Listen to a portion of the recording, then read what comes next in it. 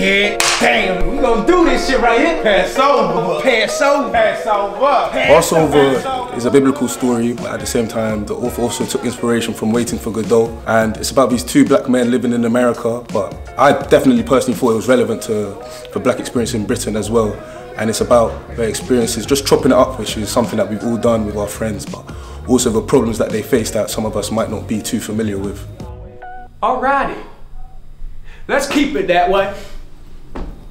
I think what I've really enjoyed is working with other students, taking that knowledge from your peers. We all come from different places, we all have different backgrounds, and it's refreshing to hear interpretations of theatre, attitudes towards theatre, attitudes towards the play from people who are your own age, who are also sort of like-minded individuals, but at the same time also very different. So that's been really enjoyable for me, getting to know all of these new people. Lovely guys, so I've really enjoyed that.